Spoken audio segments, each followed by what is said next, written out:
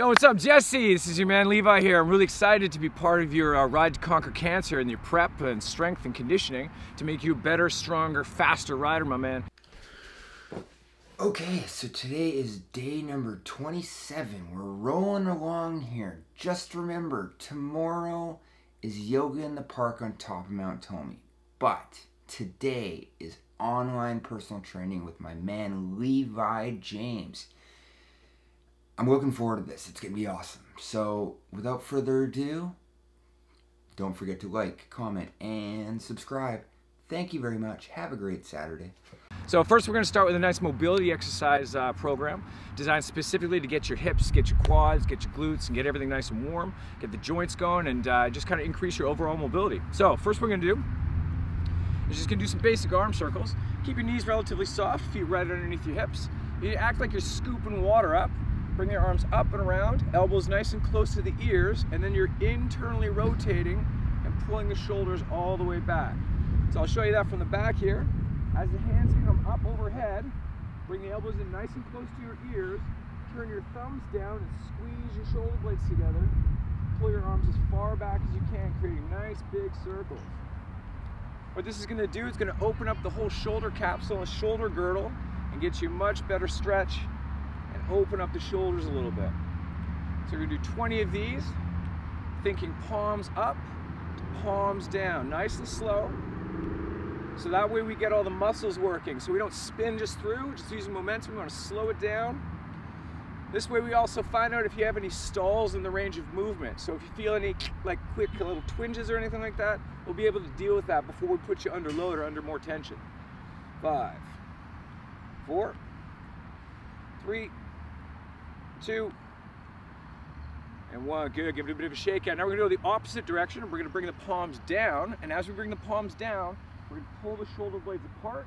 As the hands come down here, we're going to turn the thumbs up and externally rotate the shoulders. Pull the shoulder blades together. Hands come up, ears, hands nice and close together, all the way up and over. And again, we're focusing more on what's going on with your shoulder blades, not necessarily arms, because if you control what's going on between your shoulder blades and upper shoulder area and upper back area, the arms are going to follow. Okay? Again, nice and slow. Rotate through. Pull the shoulder blades together. You may get a few clicks and pops up in the shoulder, but as long as there's no sharp stabbing pain, you should be okay. It's pretty normal. All right, 4, 3, 2, 1. Good. Break it off. Okay, so what we're going to do across is a nice transverse slice right across the top.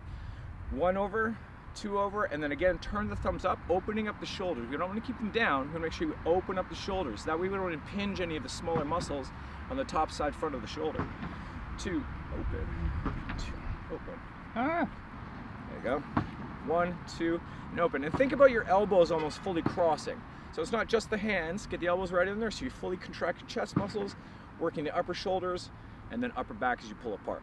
3, 2, and 1. Perfect. Okay, so next what we're going to do is we're going to start working a bit more of the lower body, but still incorporating the upper body as a full unit. So we're going to start reaching up as high as you can. So it's not just a passive hands up over your head. You want to reach your hands up. I prefer to point my thumbs up. That way I'm sort of in a neutral grip, still opening up and engaging the shoulders. From here, we're not just going to bend just passively. We're going to hinge from the waist, pushing the hips back, squeeze the quads, reach down and touch your toes. Now if you can't get all the way down to your toes because you have tight calves or hamstrings, you can bring your hands to your shins or even to your knees. Hopefully after doing this for a while, you'll be able to get your hands right down here and potentially right down low. So that's point 1. Now we're going to bring hips down nice and low into a nice deep squat. Hips right over top of the heels, knees out over the toes. Contrary to popular belief, it is totally fine to have your knees extend past the toes as long as your hips are right down near your heels. It gives you a nice stretch in the knees and it gives you full range of motion in the hips as well. So from here, we're going to raise the hands straight up and then stand back up. So this is position 1. Reach down is 2. Hips down 3. Hands up. Stand up is 4. Again, from the side, reach up. 2, 3, 4, and stand up. Okay, one more time. Again, reaching down. You should get a good feel of stretch in your hamstrings. Bring the hips low. Nice and slow and controlled. Don't just drop into it. Hands come up. Squeeze your shoulder blades together. Keep your head up. And stand up. Perfect. Okay, now that we got that taken care of, we're gonna work a little bit more on the inner thighs and the glutes. So, getting your hands underneath your shoulders. Now this is very important to line this up properly. We don't want to keep the shoulders back because that puts a lot of shear force on the shoulder capsule right there, the front side. You could probably injure yourself a little bit. So you want to make sure your shoulder is right over top of your index finger on either side, okay? You're going to push into the ground, pulling your shoulder blades apart, and that's going to give you a lot of support and stability in the upper body, especially when you're riding and getting all that road noise. Very important to have a good stable upper body. So what we're going to do is we're going to step up nice and high with the right foot near the right hand, making sure to keep the back leg nice and straight. So you can actually push it nice and straight.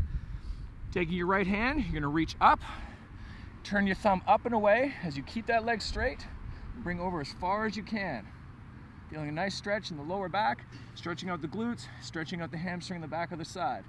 Then you're going to bring the elbow down, point it towards the ground on the inside of the foot, still keeping that back leg straight, and you're trying to get your forearm right down to the ground, parallel to the ground. Down here, take a deep breath in, breathe out, and reach up over as far as you can. Okay, you can do 5 of these per side, nice and slow, counting almost to 3. 3, 2, 1. Hold up. 3, 2, 1, and then back down. When you've done 5 on that side, you're just going to switch sides, nice and easy. Bring the other side up. Again, sitting down into that plank lunge, back leg straight, not necessarily bent, much better if it's straight. Pushing and planting through the right hand, reach up with the left. Keep that back leg straight, reach over as far as you can. And then again, come down, bring your elbow towards the ground, trying to get your forearm sitting right down on the ground. Breathing the whole time. Reaching up, nice big stretch. And as you're doing this, you're also pushing through the opposite arm here. It's not just passively hanging out there. You're pushing it in and extending the elbow to keep it nice and supported. Down here, deep breath in, breathe out, reach up, and everything's good. All good. Back down. Awesome. Okay, so from there, we're gonna do what we call a pike plank cobra reach. It's a bit of a mouthful, but this is how we do it. So you set yourself up very similar to what you just did, except feet are gonna be just a little bit wider. You still wanna maintain shoulder right over top of the index finger, so you get that front support again. So this would be considered the plank portion. We don't want the hips to be up really high. We actually wanna tuck the pelvis under. So you shouldn't see your back all extended like so. You wanna tuck the pelvis under, keep it a little bit more engaged. And that way you're gonna feel a lot more of your core muscles working. So you're starting your plank, then you push back to downward dog position. You're gonna take your left hand and you're gonna reach for your right ankle and look through this triangle that you just created. You're gonna feel a nice stretch out the back side of the legs and the lower back on the opposite side. Hold there, come back to front, bring the hips down. Make sure you're looking up through the top of your skull as high as you can. So you're extending the spine. Come back in that plank, check in. Push back this downward dog. Now reaching with the other hand. Right hand is gonna grab the left ankle. Push through, grab the ankle, look through this triangle. Come back to front, hips down, and looking up. Okay, let's try it again. Now, if you can't quite grab your ankle, bring your hands back a bit, push up, still keeping the heels on the ground, and then reach for the knee, or just the upper calf area. And then again, try and pull your arm, pull your body through this triangle right here that you've created. Hold. And back to front. Hips down, looking up.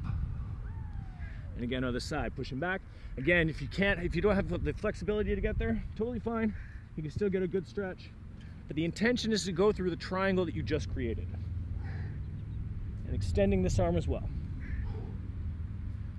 And then back down. All right, once you've done that, crawl back, stand up. Now ready to get into the more intense aspects of the exercise program. So you're gonna do that for 20 reps per exercise, 10 reps for the slower, lunges, and then for the last one there you do about 5 of those. It's all down in the online training program that you can download. You'll click the link in the description here, and all that information will be presented to you. All right, so we're gonna move on to the next one, but for now, let's get busy.